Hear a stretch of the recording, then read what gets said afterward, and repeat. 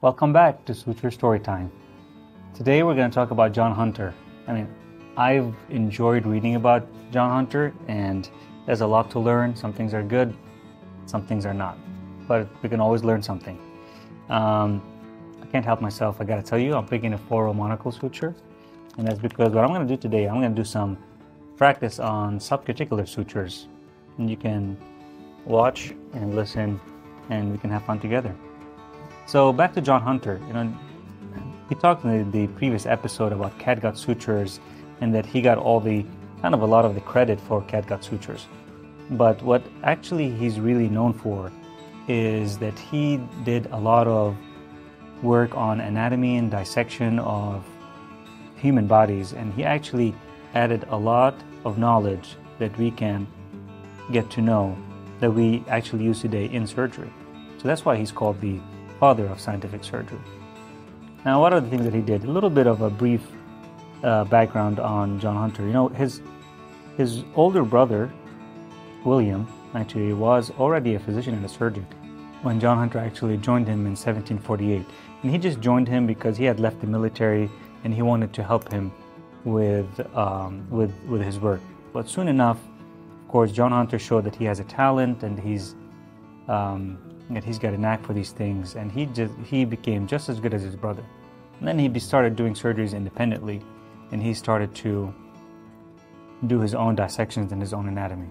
So what are the things that I learned from John Hunter? A few of the things that I came across is, number one, he was very devoted to surgery and very devoted to learning more about the human body.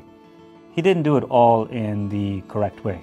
Today we know that both William and John Hunter actually collected a huge collection of animal organs as well as human organs and human bodies that actually are found in a museum today. But let me tell you about something that you can tell me if it was worth it or not.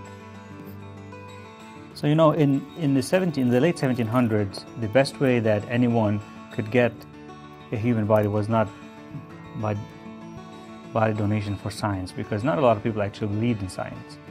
So they would rely on grave robbers to get these corpses, and then they would pay money for it.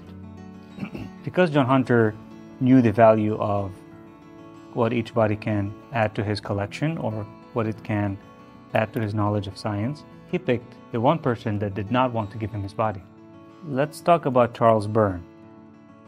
I don't know if I'm saying this right. Charles Byrne.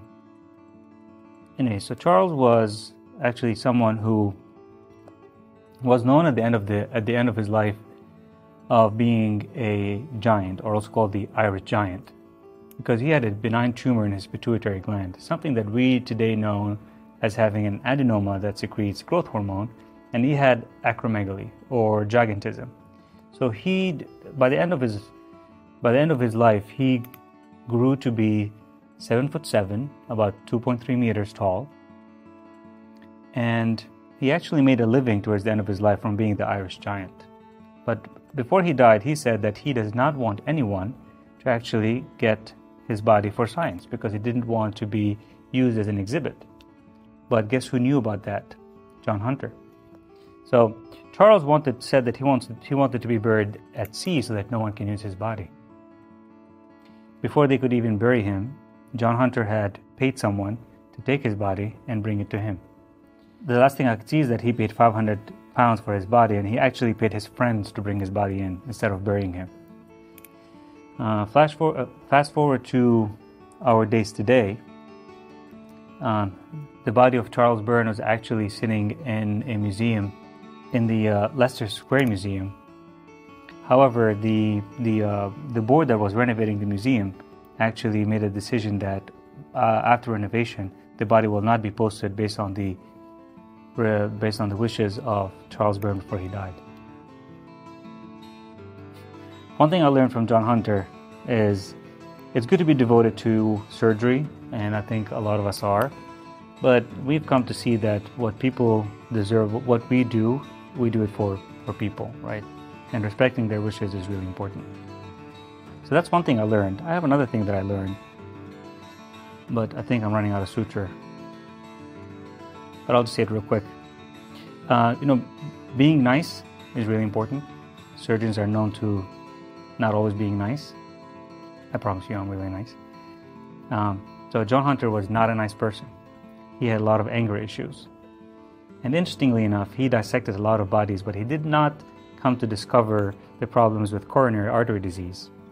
And one time he was having a big argument with the board of trustees for the medical school about the admission of someone, also a really fun story.